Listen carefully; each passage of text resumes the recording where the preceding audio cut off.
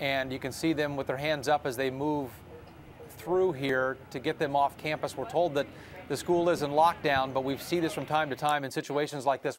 You can see here the sheriff's bringing another tactical vehicle into the scene here. But to get back to that parent, she had just heard that her son is okay, and he was telling her that right now they are in lockdown. A very tense situation for a lot of these parents out here wondering where their children are, a lot of them trying to text with their kids. We've confirmed an active shooter, at least one on campus. We don't know much more than that. Has she said anything about what's going on inside the school right now? She has not. She has not. She says she can't talk on the phone. She's okay. That was after multiple phone calls to her. Looking around, you see lots of parents and students here. Describe to us the general feeling in the air. Fear. Fear. I found out it was in the gym, was the shooting, and that's where I would have been if I was at school, so I'm glad I missed the bus. My sister's in there. I've called her a bunch of times, but she hasn't picked up. This is from the Multnomah County Sheriff's Office this morning, reporting that the situation has stabilized. That is their word. It's stabilized, and that the shooter is dead.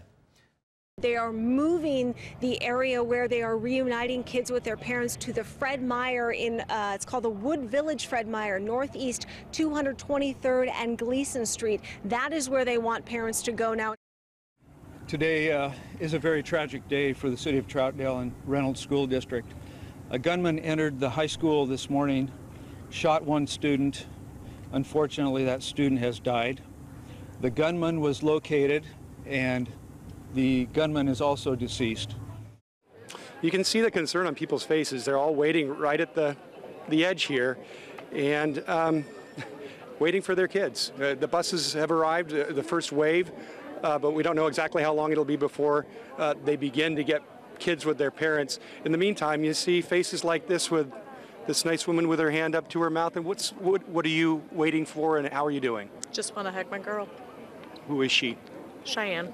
And she goes to Reynolds? She's a junior. Yeah, tell me what you know. She said she's okay. She's with a group of friends that are all okay, and that they're getting ready to get on buses. We just heard a press conference where we learned that the shooter is dead, but one student is dead as well. What's your reaction? Just pray for their family.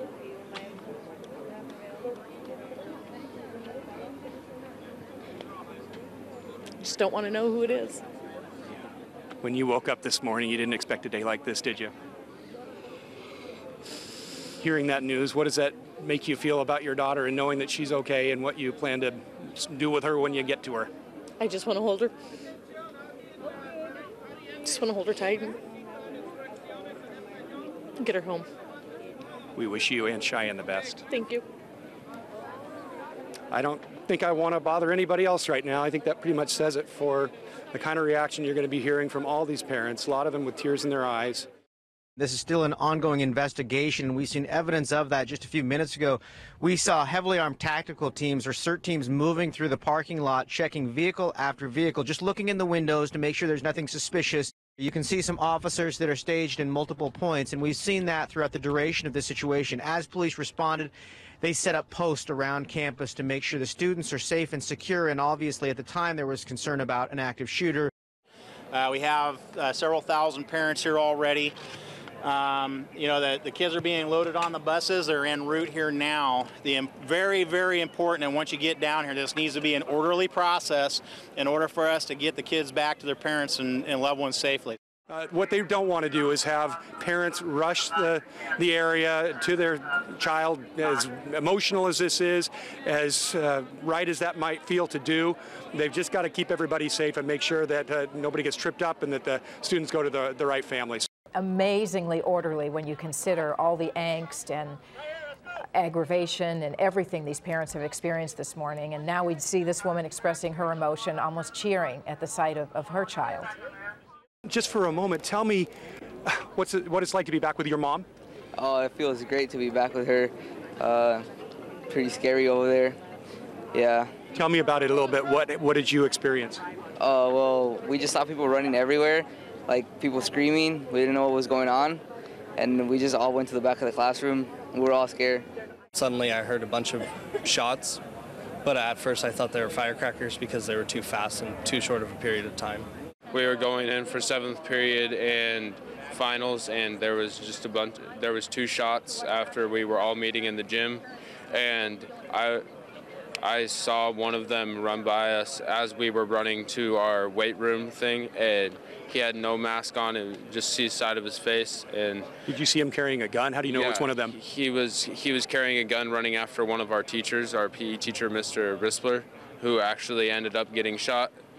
He was, as I understand from other staff members who I've been in contact with, grazed on the hip by a bullet, and he is okay.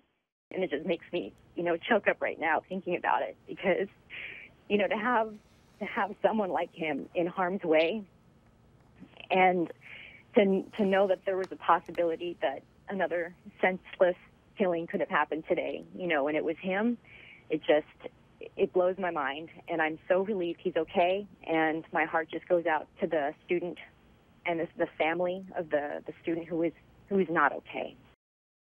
Tell us about the moment you saw your parents when you got here, Eric. They were pretty scared.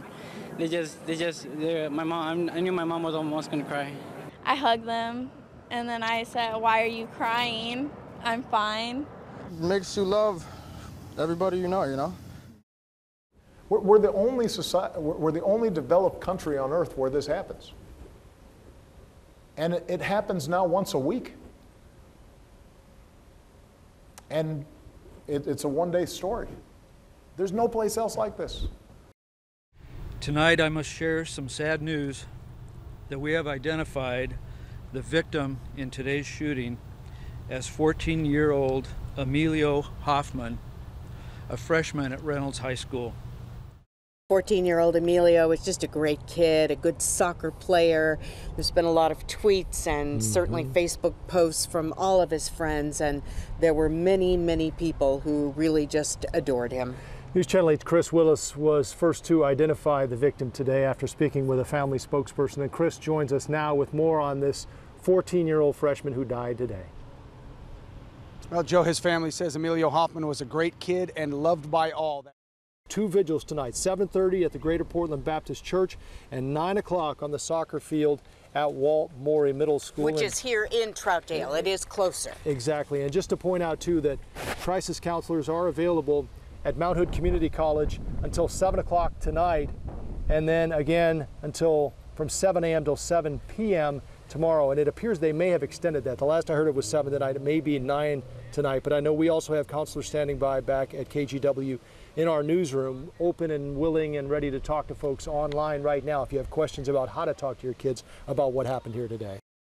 You know, the web chat is going on right now. We have the professionals who are here in one of our conference rooms who are able to answer questions of people here. You know, one of the things that they're finding out is a lot of the questions really kind of center around how people will talk to their younger children about this to get them to understand exactly what's going on and make sure that they understand that they are going to be able to be safe. News Channel 8 at 6 starts now. Hello everyone, I'm live here on the campus of the University of Oregon, where outrage continues to grow over the rape allegations involving 3 basketball players. Students today rallied, they marched, they asked tough questions. Among them, they want to know who's getting more support here. A University of Oregon student who says she was raped, or the basketball players who stand accused. We have team coverage tonight. Joining me right now is Kylie Boshi, who you were at that rally today, and it was a very loud turnout. Indeed, Tracy. News Channel 8 at 5 starts now. Don't drink the water. Hundreds of thousands of people in Portland and beyond forced to boil everything. Our primary concern is public health. And then the rush on water. Store shelves empty in minutes. I got the only water that was left, which was in the refrigerated section, and about 4 times more expensive. Businesses forced to resort to Plan B, and it's all just in time for the holiday weekend.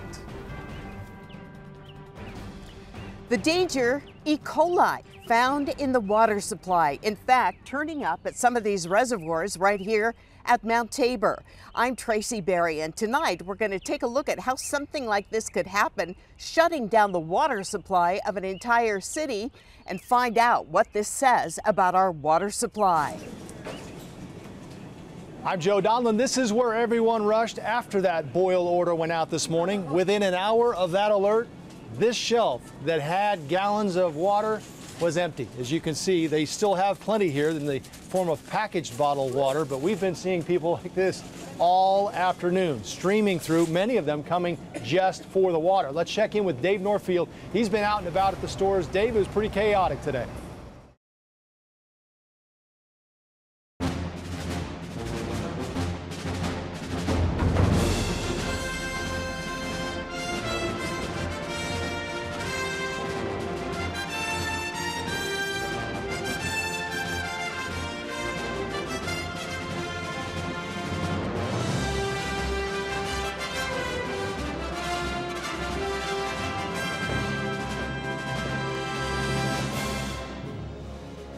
Oh my gosh, can you believe it? There's just 2 days of competition left after tonight's action in the 22nd Winter Games. Good evening. Welcome to the O-Zone. I'm Tracy Berry. And I'm Joe Donlin. That means only 2 nights left to see this. A live look at the Olympic flame burning over Sochi.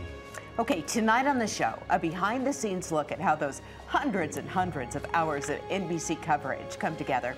See how the events on the snow and ice end up on your TV and probably your digital device as well. Also, what's ahead for the Olympic Park? We'll show you what the Russian government plans to do with all those expensive venues now. And the oldest athlete at the Games may have one of the most unusual backgrounds, not to mention uniforms. I love this guy. Mexico's royal skier coming up in a few minutes. First, though, one of the most eagerly awaited matchups of these games. Laurel Porter is here with highlights of the U.S. versus Canada men's hockey game and more. This game was only the semifinals, but it had all the feeling of a gold medal matchup. 2 teams that don't like each other, one of hockey's highlight matchups.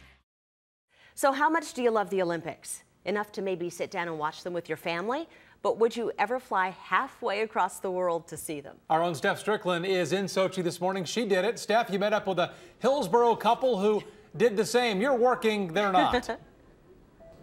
It's so great to be over here and to have someone from home walk up and say, Steph, especially when it's sometimes logistically hard to connect with people back home. There's lots of security. You have to have passes and tickets, not to mention just the whole scale of this place, trying to get that done. But that's exactly what happened for me. So I'm thrilled to tell you about the folks who traveled 6,000 plus miles to be here.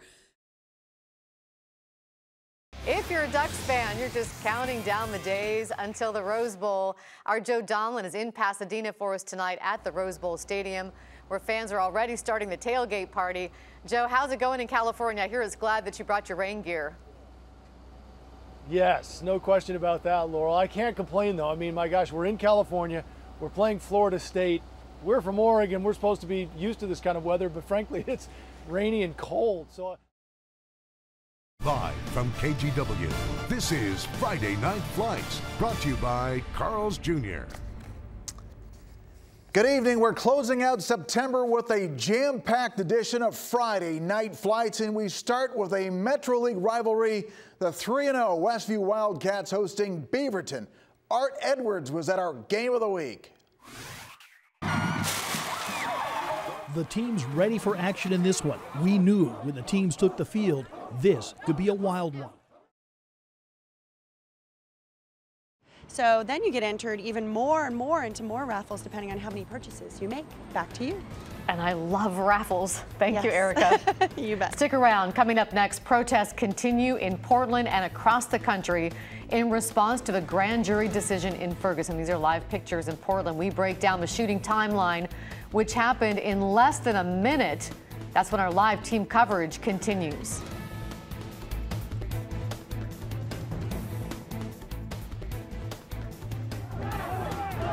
Well, it looks like we're seeing some, it's not quite as peaceful as we've seen earlier. Police have moved in here now.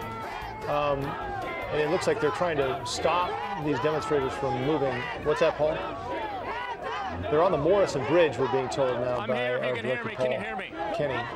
Yeah, Pat, is that you? Can you hear me? Is that Mike Benner? Go ahead, Mike, we can hear you. Hey, I'm I'm here, guys. We're here right at the base of the Morrison Bridge, and things have getting a little rowdy here as we see police officers with riot gear. There's been a little contact between protesters and rioters, or excuse me, protesters and police. There you go, right there. It is getting a little violent here. Oh, my cameraman just went down. Stand by here. Stand by here. Stand by here. I'm holding the camera here. My photog has just gone down. Stay with us. He's up. If you're still with us here, again, we're at the base of the Morrison. Things were very, very, very peaceful for the majority of this afternoon, but about a half hour ago, there was a number of protesters who broke off from the crowd and went on their own march, and it has come to a head here at the base of the Morrison Bridge. We have officers in riot gear and now a loudspeaker trying to make out what they're trying to say. They say they need to vacate the roadway. Again, this started out as a peaceful march around 4 o'clock. The Urban League involved in the planning of this. And within the last half hour or so, things have taken a turn. And it's come to a head here at the base of the Morrison Bridge. We have more officers arriving on motorcycles right now. And now protesters have continued down Southwest 2nd. There's still a few protesters here trying to taunt the officers, but the officers are staying their ground. Here's this blue car here. It's the lead car going from the westbound to the east side, and it cannot get through the traffic of all these protesters here. And again, officers reminding protesters that this bridge is open to traffic, but at this point, they're not really listening. You're the one that started this this group of protesters going in this direction. Tell me the other reason behind it. Well, we kind of felt like we got robbed, you know. This is the night to take the streets, and instead there was a lot of singing and a lot of marching for no reason. And so the people were just mad. Like, everybody did it. It wasn't just like me. It was everybody was angry, and they were just tired. Do you not think that the rally from 4 till 6 or 6:15 did the trick tonight? That was like just a bunch of people giving speeches so they could hear themselves talk. I'm going to send it back to you momentarily. Things get a little hectic in this corner, so stay with us here. Okay. Mike, thanks. If we can maybe stay with Mike's picture here, see what he's talking about, because just reach out and hit someone. Someone's getting hit here in a car. Someone's getting hit. He's getting out. He's getting out. This is hold on here. We need some police. He actually might have some blood here. Let me ask if we can see what happened. Sir, attacked on my card. Can we ask you what happened? No, get out of my face. Appears that he doesn't want to talk as far as what happened, but he is reporting it to dispatch. It sounds right now. Protesters now kind of around the police vehicle. Some of them kind of pounding the side of it. The mounted patrol kind of flanking them on one side. Demonstrators continue past. Didn't seem to stop right here with police. Oh, here come the mounted patrol. They're moving in at the moment. It appears to try to cut off this crowd as they continue to march. We're kind of midstream here, midway back. We're trying to work our way up front, but there are a lot of folks here. Things certainly starting to liven up at the moment. The crowd really kind of elevating their voice. Oh, now they're splitting off. Looks like some of them are splitting off eastbound here. Nope, they're continuing. We'll work our way up towards the front right here. You guys can see the mounted patrol up here. It appears police are kind of trying to take a stand right here for the moment. Several officers on their bikes as well getting off. Again, seemingly to make a stand at this one location. I'm trying to see a street sign. I don't know exactly where we're at, essentially under the freeway at the moment. Here comes our cameraman walking off on the side. As police, oh, there goes the gentleman right there. He just hopped over into the freeway right there. You can see him. Oh.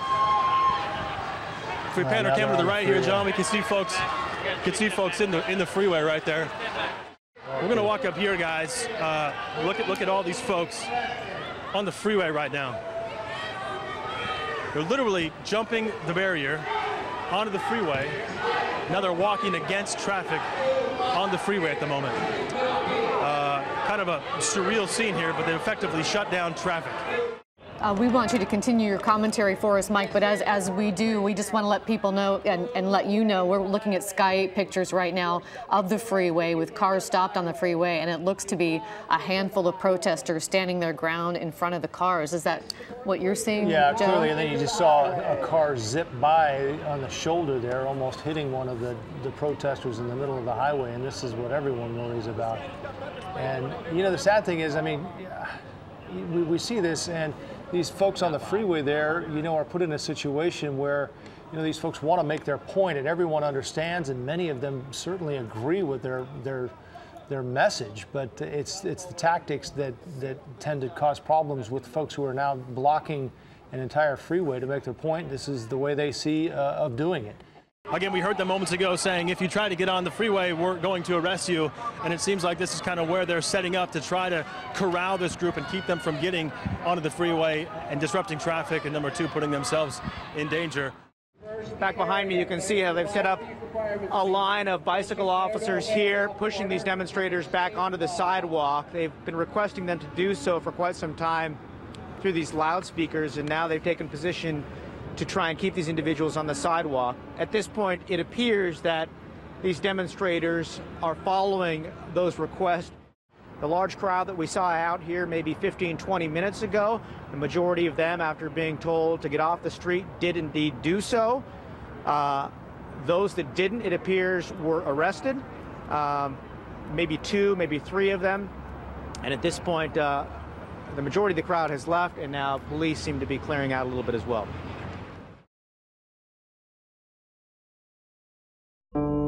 From KGW News, this is a special presentation. Your heroes. They inspire us. I choose the careers that they don't think that I can do and then do it. They make us laugh. Oh. And they give us hope. I think it's changed him forever. They are everyday people. Our neighbors, our co-workers, our friends. They are your heroes. Hello, everyone. I'm Tracy Berry.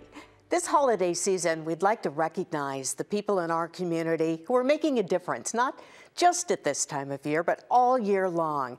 Tonight, we're sharing just some of their stories with you. This year, we learned heroes come in all ages. As Landon Clark shows us, his curiosity and love of one special zoo resident are proving you're never too young to change the world. The KGW Great Food Drive is off to a great start. So far, we've collected almost 74,000 pounds of food for the food drive. Today, Laurel Porter and Nick Allard were out at West Hollywood Fred Meyer collecting donations and giving out movie passes to folks who helped out. Our goal is to collect 600,000 pounds of food for the Oregon Food Bank. Scanner. Hello, shoppers. This is Laurel Porter from KGW Television. I'm also one of your neighbors. I shop here at this Fred Meyer, but I'm here today because of the KGW Great Food Drive. All right, you can help by buying Tillamook cheese, or you can donate food or cash at any U.S. bank. If you donate 10 cans of food at area Toyota dealerships, you'll get $10 off parts and service. You can also donate at kgw.com. We'll be right back. If it was a disease, we'd call it an epidemic. The need continues to grow. We're still seeing new faces every week. We should be shocked when we hear 1 in 5. Most of us are just one paycheck away from having to go ask for that food ourselves. Kids really pull on your heartstrings. The food drive means community. We know it saved a lot of lives. When you give food, it's going to go straight into a box. It's not just feeding hunger, it's feeding hope. Tillamook has been involved for many years, and we know that the KGW Great Food Drive is making a difference. During the month of March, buy any variety of Tillamook cheese, and we'll donate a portion of the proceeds to the KGW Great Food Drive. We all just gave something. Imagine the difference we can make. Sky's the limit. Let's go for 2 million pounds, 3 million pounds. Let's go after whatever it is that we can get because we need it.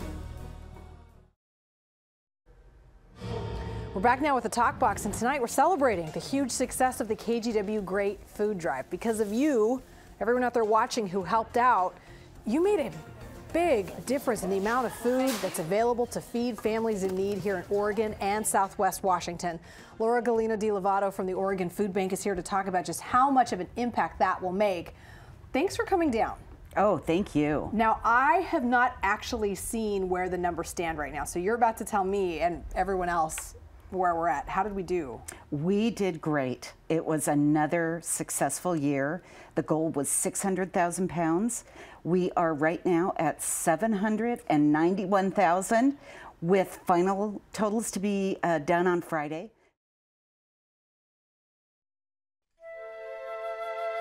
A crowded hallway can be a lonely place when you think no one understands you. I actually had a rope and pills. It's often hard to see the pain under the surface. You never know what someone could be going through. Sometimes that pain boils over.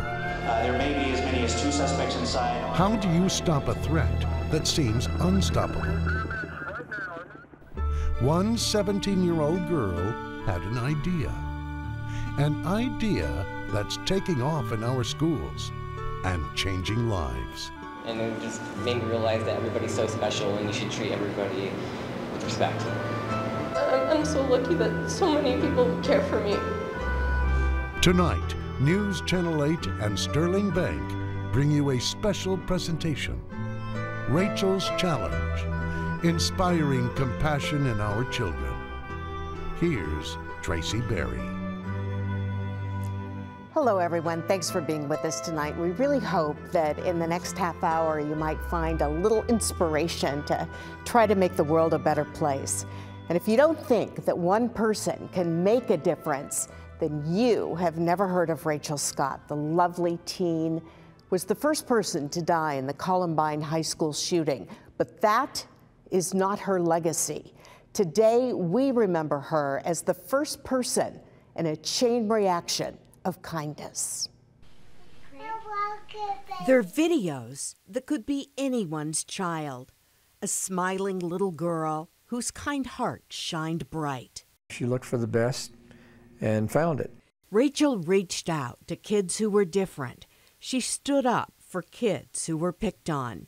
And that generous spirit did not die when her life was taken at 17.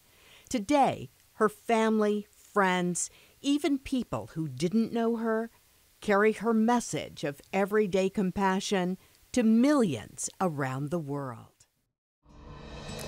Dozens of schools around our area have taken Rachel's challenge. Broadway Middle School in Seaside took the message beyond their school walls. They carried signs and posters to spread the word about their Friends of Rachel Club, which was started by just 3 seniors at nearby Seaside High. And another group who has taken on the challenge, Rachel's challenge, is Liberty High School. And boy, talk about active. They meet once a week to come together and think up new ways to embrace that concept of kindness. So I'd like you to meet them now, our Friends of Rachel. What kind of message do you give to the students who are kind of in a funk or going through a crisis? Well, in all honesty, I sit there and I'll listen to them for quite a while just because they need to be heard and they need to show that, well, they just need to tell their story. But in the end, it's one day and they need to know that even though what they're going through, there is much more life to be lived. And so we would just work together and try to figure out, not necessarily fix the situation, but how can we cope with it? How can we move forward? And Knowledge Universe, let's go. School supply. Drive! School supply. Drive! Knowledge Universe has the spirit. How about you? 1 out of 2 kids starts the year off without the necessary school supplies. Our classrooms need your help. Let's rally together and get the kids what they need. Your donations will send kids back to school ready to learn. When we all come together, we do make a difference. The KGW School Supply Drive, brought to you by Knowledge Universe. And the KGW School Supply Drive is now underway. We want to make sure all kids go back to school ready to learn, but we can't do it without you. To help, you can donate cash or supplies at any On Point Community Credit Union or 30 Kinder Care centers. At Toyota dealerships, if you donate $5 or more of supplies, you'll get $10 off your parts or service. And as always, you can pledge your gift online at kgw.com through the end of this month. Pencil Pete, we're on a mission. Get kids back to school with school supplies they need. Right now, when you donate cash at kgw.com or any OnPoint location, your local Toyota dealers will add $25 worth of school supplies to your donation, making your donations go further. Pencil Pete, it's time to bring the heat. So please, make your donation today. They are all here today to help with all the supplies that have been brought to our studio today. Lots of organizations, lots of businesses collecting for us the last 4 weeks. So today we brought in a whole lot more school supplies, and now we have enough supplies in-house to send 7,591 kids back to school with all the supplies they need to navigate through that school year successfully. Stephanie, you just mentioned the goal being 8,000. So last time I checked, 7,591 is pretty darn close to meeting that goal. But we're not done. Monday marks the official end of this year's KGW School Supply Drive, so we'll keep accepting your donations. Be those donations actual supplies or be those donations cash. You can make donations throughout our area. We'll explain exactly where again in a moment. Sitting down and opening up. Is there a cover-up when it comes to Cover Oregon? Look, Laurel, no one is more angry about this than I am. Oregon Governor John Kitzhaber joins us for an exclusive interview, his longest on camera since the failed launch of the Cover Oregon website.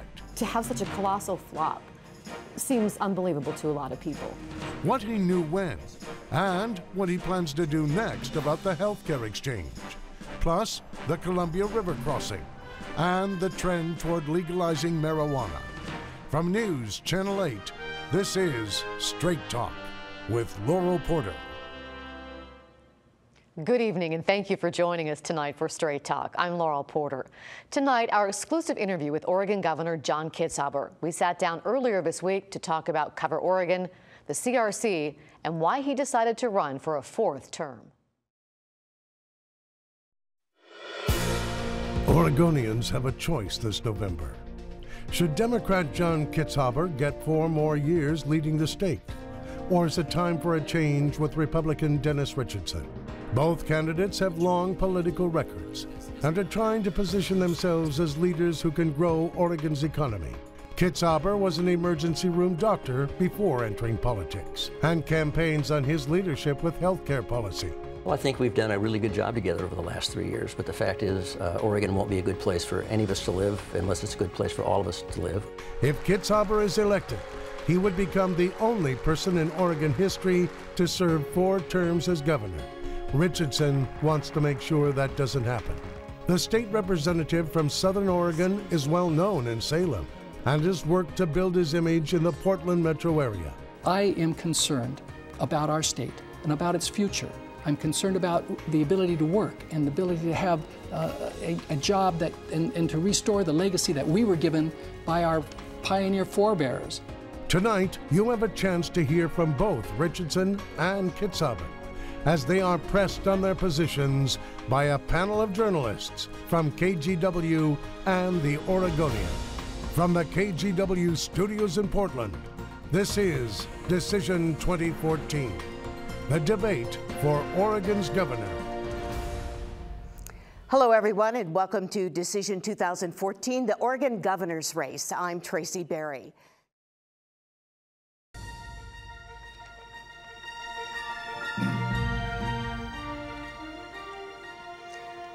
Good evening, everyone. We're going to take just a couple of minutes to update you on our special election coverage from KGW. We are following the big races tonight, including the race for Oregon's governor, and that's where we will begin. The Oregonian just moments ago has called this race for Governor Kitzhaber. Kyle joins us right now. Kyle, have you seen him yet? Joe, Tracy, we have not seen the governor. But if anybody knows that a challenger can knock off an incumbent, it is Senator Merkler. She arrived here just about 7 o'clock, has been kind of waiting for results at the end of the hall. She thinks this is the first step in a national GMO measure. But again, this race too close to call right now. As this goes on, they are feeling, I think, a little bit more excited. I would say that of all of the hashtags tonight locally, and this is no big surprise, hashtag Measure91 has been the most popular and perhaps the most creative.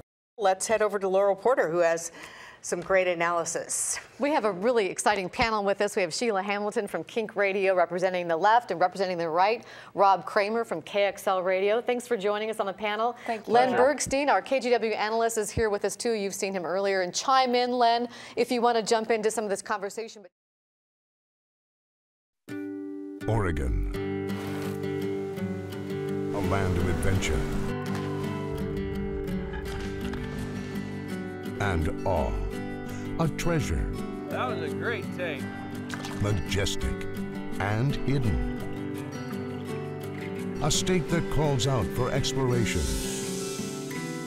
and experience. The journey of discovery begins now. From KGW, this is Grant's Getaways.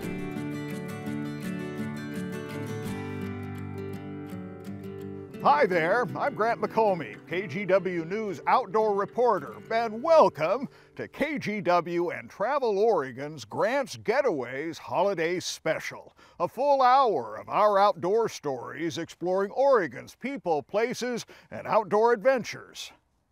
We grab rods, reels, and waders and join a river adventure bobberdogging for Oregon's winter steelhead. And we take you to the Willamette Valley, where a wintertime convocation of eagles is something special to see. And it was Year of the Salmon across Oregon's coastal bays and rivers. It's an abundance that led to generosity in one community. We meet the salmon saviors, who give time, energy, and money to meet the needs of their neighbors. And Dungeness crabbing season's underway. We visit a unique Oregon business that holds on to heritage, what it takes to catch and serve Dungeness crabs. Plus much, much more. Out here, the wisdom of the open road speaks the loudest. And Oregon's vast landscapes have stories to tell. From the timeless echoes of covered bridges to the soul-stirring vistas of Hell's Canyon. These roads are an invitation to discovery. We all ask what's out there, but only a few go find out. This year, take the road trip of a lifetime on Oregon's scenic byways. Have you looked at the calendar? We're exactly 6 weeks away from Christmas Day, which means it's time to get this year's KGW Great Toy Drive into motion. It really comes down to our viewers stepping up as they have over the years. We need you to step up again. Real quickly, just to give people an idea, because I know a lot of people make the donation. They know they're giving the toys. They drop off that new unwrapped toy at any of these locations, but they may wonder, where do they go from there? So how do we get these toys into the right kids' hands, if that makes any sense? Oh, well, we have a big celebration at Friends of the Children. Our gym is filled with the wonderful toys that people provide. We have a huge toy box, as you know, here at KGW, and we need your help to fill it. Drop off a new unwrapped toy at your nearest Regents, Wells Fargo, or Toyota dealership, or at our main KGW studios. We're at 15th and Jefferson, and we're collecting through December 15th.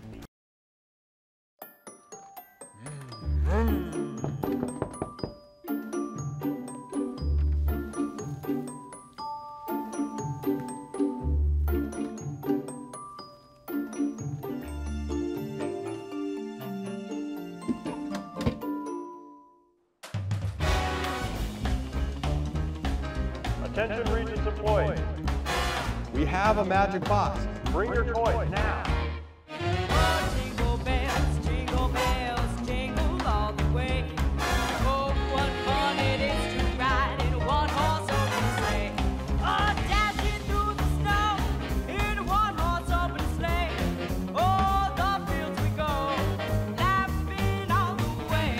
Oh, bells on bobtail ring, making spirits bright. What fun it is to ride and sing a sleighing song tonight. Oh, jingle bells, jingle bells. Well, for weeks, we've been asking for your help to make this the best year ever for the KGW Great Toy Drive. Now, all we have to say is thank you. Yeah, many, many times over, because the support for this year's drive has been incredible, and there are going to be a lot of happy kids come Christmas morning. As we get to the front here, I can tell you that there's actually more toys right there. Those are all the toys that have actually been gone through, rebagged, and are ready for distribution later this week. We've counted these toys. Over 50,000 toys in this blue pile of bags alone. Still have to go through these toys. Where the news comes first. News Channel 8 at 11 starts now.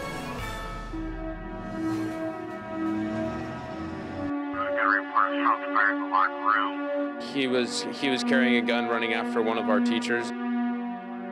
I just want to hold her. Just want to hold her tight. Can you imagine what it's like to not have a student get off a bus?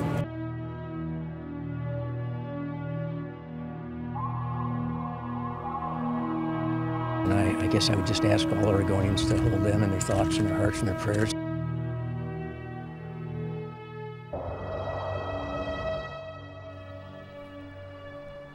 Good evening. I'm Laurel Porter in the KGW studios. And I'm Joe Donlin, live at Reynolds High School, the site of so much terror and so many tears today. Just after 8 o'clock this morning, police say a lone gunman walked into the gymnasium, then down into the locker room where he opened fire. One student was shot and killed. He's been identified as 14-year-old Emilio Hoffman, just a freshman here at Reynolds High School. This was the man who was wounded. He's Todd Rispler, a very popular teacher and track coach. He was actually able to activate the school lockdown procedure even after he was shot. Now, at this point tonight, police are not releasing much information about the shooter, only that he was found dead a short time after Hoffman was shot and killed. But NBC News is reporting he was a student here, but so far we do not know anything more about his identity. Tonight, though, it was not the shooter. It was those who were shot, who were the focus of students, staff, and even strangers who attended 2 vigils tonight. We have extensive team coverage beginning with Mike Benner, who has more on the student who was killed. We are also going to talk with Catherine Cook, who has more information on the teacher who was injured. But we begin tonight with News Channel 8's Reggie Akey. He attended those 2 vigils tonight, and he joins us now from a school not far from here, the site of one of those vigils. Reggie? Yeah, I'm at a middle school, and the first vigil was at a church earlier. This is the second vigil that finished up just a few minutes ago. And I had a chance just moments ago to talk to one of the vice principals from Reynolds High School, and what she said really struck me, because she said she really believes that it was the actions of the teachers and staff and fellow students which made it possible for her and the rest of the student body to be here tonight, hundreds of them, in order to honor the young man who wasn't able to be here, the one who lost his life. She really thinks that the quick action of many of her staff members saved so many lives. Take a listen to what she had to say to me. When I came to the vigil tonight, I discovered how humanity seems to rise above sometimes these type of tragic situations. So always remember to say, I love you, and always try to leave saying something positive, because you just don't know what could happen in the next minute. Throughout the vigil tonight, people would start singing songs. Amazing Grace was one of them, and it would start with just a few people. It would grow to a larger group until the whole crowd was singing the song. And as loud as that was, you could still hear sobbing in the background. I'm told by those who are familiar with Emilio Hoffman's family that it was one of his sisters mourning her big brother tonight. Standing right next to her and next to Emilio's mother in this vigil, Governor John Kitzhaber. I spoke to him right after the first vigil and before he came over here to this middle school to get his thoughts about this very long and trying day. I guess I would just ask all Oregonians to hold them in their thoughts and their hearts and their prayers, and I guess also to ask ourselves how we managed to build a society where our young people have active shooter drills. That is the governor tonight speaking about once again, another tragedy here in Oregon. Over this past week, of course, we have lost 2 students now, one of them at Pacific University in Seattle, and then the other one just today at Reynolds High School. One of the things, Joe, that I am going to take away from tonight is talking to a student who is friends with Emilio, knows him and his friends, and she said she was hunkered down for 2 hours in her classroom, Facebooking, texting her friends to just make sure they're all okay, and Emilio was the one who just kept on coming up silent for them, and it wasn't until hours later they figured out why. Back to you. Yeah, it's been a long and difficult day for so many, Reggie, and I think one of the things I'll take away for sure after spending the entire day with so many of these students was just how impressive they were and how calm they were and how collected they were in the light of this traumatic and very difficult day. But that's something for sure this whole community should be proud of, and that's how these students handled this situation. Let's bring in my colleague now, Kyle Boshi, who's been on this investigation all day. He joins us now. We haven't learned a whole lot, Kyle, understandably, but it sounds like we may learn more tomorrow. Well, the next official police update will be tomorrow morning, late tomorrow morning. At that time, we anticipate learning more about the shooting, including possibly his identity. As you mentioned, Joe, earlier, NBC News citing law enforcement sources suggest the shooter is a student here, but we still don't know where he got the gun, how he got it into the school, or what prompted the shooting. Tonight, police stand guard. Reynolds High School remains an active crime scene after a campus shooting that left 2 dead, including a freshman student and the gunman. We thought it was just a drill, and then they announced that it was real. Emotion just feels you that you just got to touch him and know that he's okay. The first reports came in shortly after 8 a.m., the start of the school day. Dozens of police officers raced to the scene in Troutdale. Oregon's second largest high school went into lockdown. Students huddled in classrooms while heavily armed police officers searched the campus. I mean, you hear it on the news and you think, yeah, it sucks, but it can't be that bad. But when you see it happen in your own school with all your real friends and your teachers that you've gotten to know over 3-4 years, it's intense. Investigators say a lone gunman shot and killed a 14-year-old student in a gymnasium locker room. Emilio Hoffman is described as a great kid loved by all. The shooter, armed with a rifle, died at the scene. A track coach and PE teacher, Todd Rispler, was injured. He was grazed by a bullet. Frantic parents raced to the school, waiting for news. I just want to hold her. Just want to hold her tight and get her home. Students were evacuated by bus, then reunited with anxious parents. You can't describe in words how you feel up here waiting for your student to get off the bus.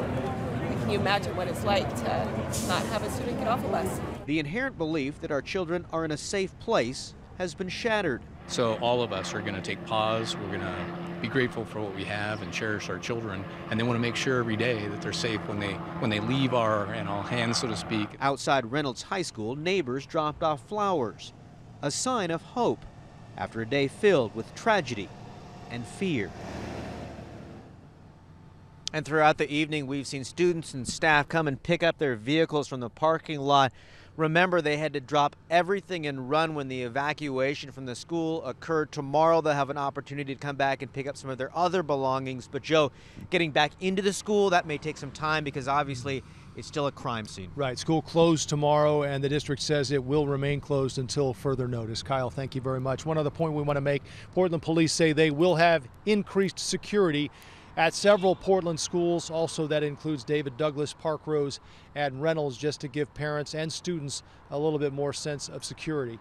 Now, once students were cleared from the school here at Reynolds today after this shooting, police still stopped and searched and in some cases patted down some of the students before they were allowed to get on buses and then sent over to the Fred Meyer here in Wood Village, where they were reunited with their parents. And we want to share with you now a picture that we got from a viewer of a girl outside the school being patted down by officers. They did not find anything on this student. I want to make that clear, but it's just a picture to give you an idea of what was happening at the time after this shooting at school. But it is important also to point out that in another search, police did find a second gun. Police say they do not believe it was related to today's shooting, but nonetheless, that student with the second gun was arrested.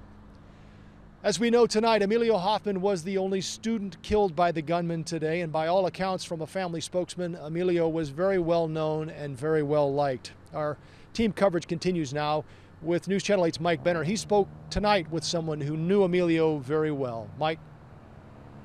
I did, Joe. Her name is Kayla Ensign. She tells us she dated Emilio Hoffman last year and again this year. It was one of those off and on sort of things, one of those things that kids that age do. But through all of their breakups, they managed to remain the best of friends. And that's what made what happened today so difficult.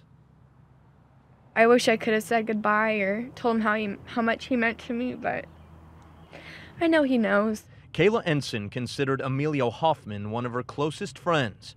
That's why he was the first person she tried contacting when the lockdown at Reynolds High School was finally lifted. Kept texting him, kept calling him, and then I saw his mom. Together, the two looked for Emilio, but he was nowhere to be found.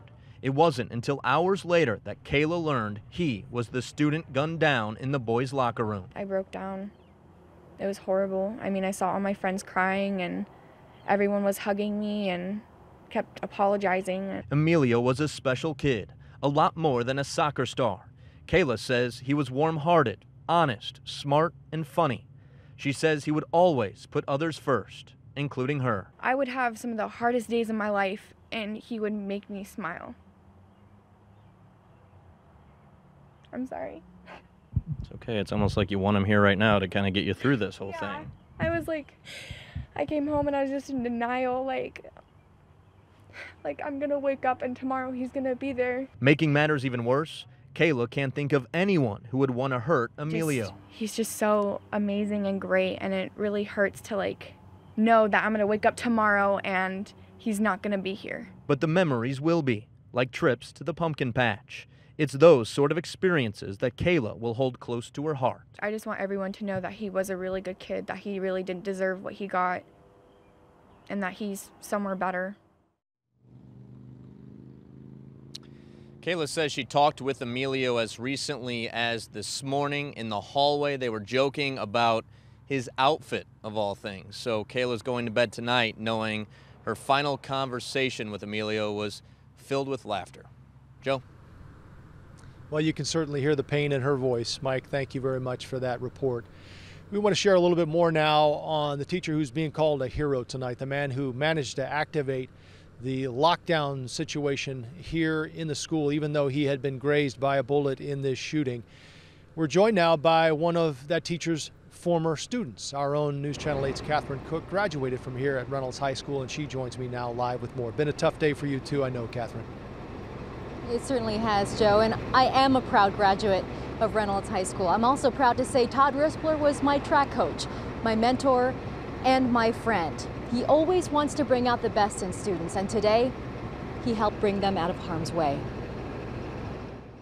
I mean, he's like one of the best teachers in school. He's honestly one of my favorite teachers. Students at Reynolds High School say Todd Rispler put their lives ahead of his own. I saw that he had blood on the side of his shirt. Rispler had just been grazed on the hip by a bullet in the school's gym. That didn't stop the 50-year-old PE and health teacher from doing something Troutdale police call heroic. I would also like to extend my appreciation to teacher Todd Rispler, who, despite being injured, was able to make his way to the office and initiate the school lockdown procedure. News of the shooting spread fast. It was really scary because when we were in the class, all we kept hearing, someone figured out that Rispler was shot, but nobody knew actually what happened. And so we didn't know if he was okay or if he wasn't okay. They know he's okay now, and so are they. For his bravery, knowing how to handle things, being calm. He was just being like everybody else and saying, it's okay, we're just trying to get through this, get on the buses, get home, get to your families. It's no wonder he's their favorite teacher. Something else you might not know about Todd Rispler, he too graduated from Reynolds High School, where he was a star athlete. If you're watching at home tonight, Coach, I want you to know we're proud of you. Back to you. Catherine, thank you very much. Nice touch. And as you can see here, a couple more people have arrived here at Reynolds High School, as have a handful over the last 15 or 20 minutes to light candles and leave flowers at the marker outside the school here.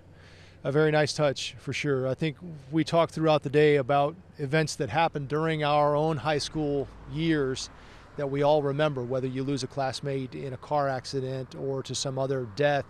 it's something we all remember their names, right? And we thought today that this is something that not only all these students, but certainly this entire community will remember for a long, long time. Laurel, that'll wrap up our coverage from Reynolds High School tonight. We'll send it back to you in the studio now. Well, powerful, powerful stories. And as Governor Kitzhaber said earlier in our coverage, I think all of us hold the Reynolds community in our hearts, and we send them our support tonight. Thank you, Joe, and to the night team out there on the scene. But our coverage of the Reynolds High School shooting isn't over. The country has to do some soul searching about this. This is becoming the norm, and we take it for granted. President Obama frustrated and angered by today's shooting, the reaction from the White House to Capitol Hill. Plus, how do you talk to your children about something like this? A psychologist weighs in. You can add your message of condolences to the victims and words of support for students and staff at Reynolds. We have set up a post on the KGW Facebook page, and we'll be right back.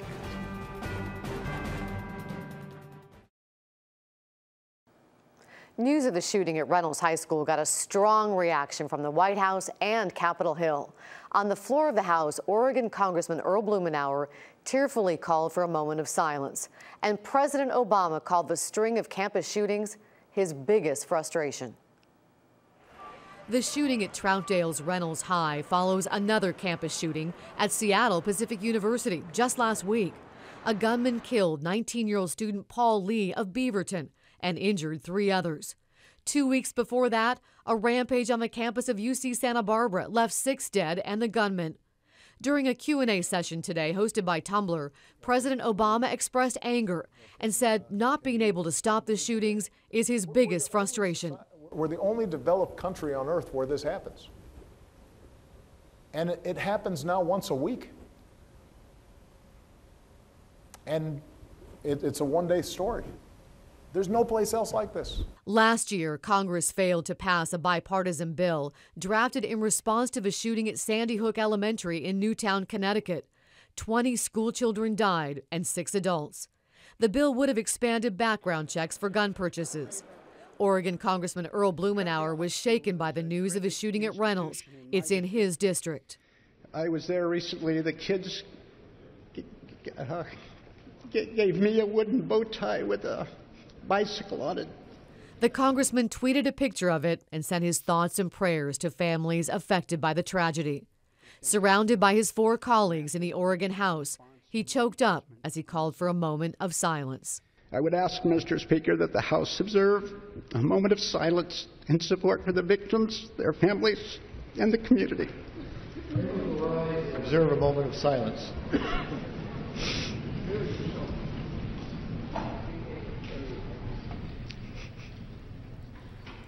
The congressman tweeted he hopes the tragedy will inspire action and called for universal background checks. We're going to shift our attention now to the weather. Our Rod Hill is standing by, and we have some rain on the way, Rod, but one more nice day. That's right. Beautiful today. The showers we talked about as a possibility did stay well up to our north. There was a dab around Seattle. That was about it. We're partly cloudy tonight, 61 degrees from our Wells Fargo Center camera. Here are the temperatures to expect when you get up tomorrow morning. A lot of you will be in the 40s again, low 50s likely here in the Rose City. I'm going 53 in my forecast. Could be some early cloudiness around, not expecting much. Generally speaking, just another sunny day. 65 at noon, and the high temp tomorrow, a little bit warmer. It was 74 today, forecasting 77 tomorrow. This active flow pattern that didn't do anything to us today, but this curl of clouds you see right here is a system that is absolutely likely to bring us our first measurable rainfall of the month of June. And again, that's set for Thursday. Futurecast shows this rain, some of it heavy offshore where you see the yellow and the orange colors. Just offshore at 7 in the morning on Thursday. By 1 o'clock in the afternoon, starting to move into the Portland-Salem metro areas, especially northward up to Kelso, Longview. And once this starts, I think we'll have a likelihood of showers in the area all the way through Friday morning. Now, if you have plans Friday night, we could get a break, meaning the rain showers could be over at some point during the afternoon. Here's our forecast for tomorrow. Another great day. All of the beach expected to have sunshine after any early clouds. We have a little bit of cloudiness right now up around Astoria. Your high tomorrow will be 62. And up and down the Willamette Valley, we'll get up to about 78 degrees in Salem, up into southwest Washington, Kelso, 74 degrees. On the mountain tomorrow, Government Camp up into the 60s. Timberline will be in the 50s, a beautiful sunny day. Winds expected generally to be light at all elevations. And out east, a light wind day too. The red flag warnings that were posted for the Columbia Basin, where it's been really gusty, including today, those winds will be calmer tomorrow, so the red flag warnings have been lifted, which means fire danger not as critical as it has been. The Dow's 83, Hood River 79, west winds mainly breezy near the Hood River Valley tomorrow, and that's about it in the gorge. Our forecast numbers. So tomorrow, great, 77. Thursday, the much needed rain into Friday morning. Could be dry Friday evening. Could be dry much of Saturday with the best chance of weekend rain Saturday night into Sunday morning. Another shower chance on Monday, and then right now Tuesday looks dry. Quick update on the Two Bulls fire. The last update was actually posted this morning, and at that time the fire was 25% contained, up from only 5%, and had not grown. We'll have more on that, of course, updated tomorrow. KGW News back after this.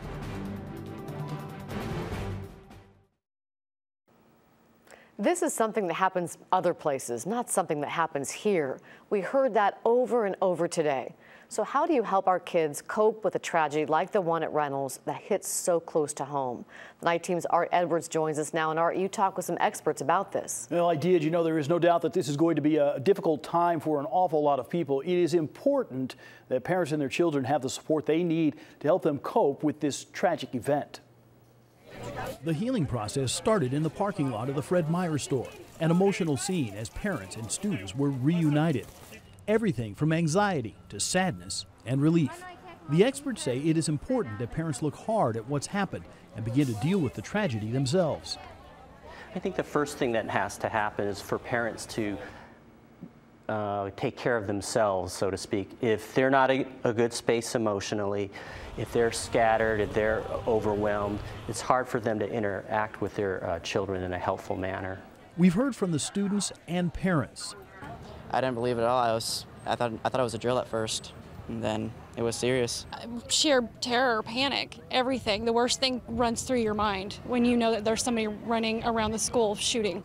A child psychologist we talked with says it is important to go beyond just a quick chat with your children.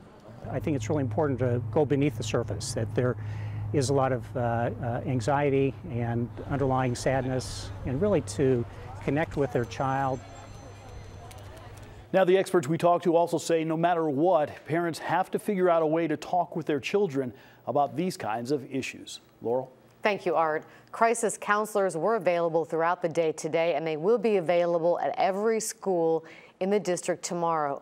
They'll also be at Mount Hood Community College from 7 in the morning until 7 in the evening. You can call them 24 hours a day. Here's the number, 503-988-4888. We'll be right back.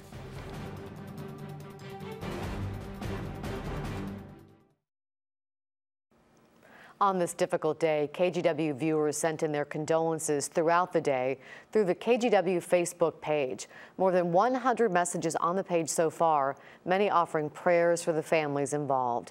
And you can add to those messages and share your words of support to students and staff at Reynolds. It's all through the KGW Facebook page. We'll have a final word for you next. We want to remind you that crisis counselors will be available tomorrow from 7 in the morning until 7 in the evening. And we thank you for joining us tonight. Be sure to hug your kids, tell your friends and your family that you love them.